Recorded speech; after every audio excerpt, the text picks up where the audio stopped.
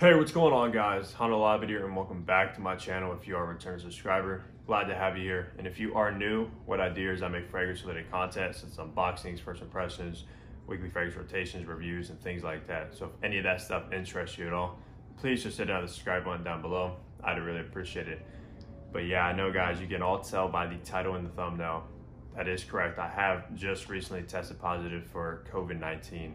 And wow, it's been really weird. We'll get into it. So as far as like the symptoms and stuff goes, a couple days, well, it began with I thought just like a common cold, where I just was all congested up and really stuffy, a little bit of a cough, sore throat, and stuff like that. I just thought it was a common cold. I had that for a few days, and then out of nowhere, guys, I completely lost my taste and smell. Meaning I can eat something that is one of my favorite meals and it tasted like absolutely nothing to me. And as far as you guys know, this is of course a fragrance YouTube channel. You can see all the fragrance bottles behind me. Yeah, I did lose my sense of smell as well. And it's really strange where I can spray one of my strongest fragrances, such as like Nascimato's Black Afghano or Monto Intense Black Oud, both very intense fragrances. I can spray it on my arm, put it up to my nose, and I can't smell a single thing at all, guys. It is a very weird and unnatural thing to not be able to smell. So yeah, that did happen. And once I lost my sense of smell and taste, I did go get tested. At work, they actually do have free testing. And I got my results back a few days later, like 2 days later, and I did unfortunately become positive for the virus. And I am out of work for 14 days and quarantined in my house for 14 days as well. Pretty much just gonna do nothing, basically just like order DoorDash or food and stuff and just relax at home. It is kind of a bummer too, because this would be obviously the perfect time to be making videos and stuff for you guys as far as fragrance stuff goes.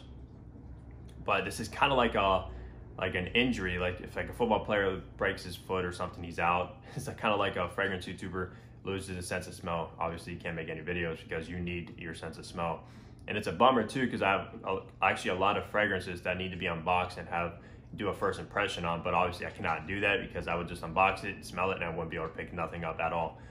But I'm hoping, like, once my sense of smell does come back, I'm not sure how long that's gonna be. Hopefully it won't be too long. Hopefully within the 2 weeks, of course, while I'm quarantined.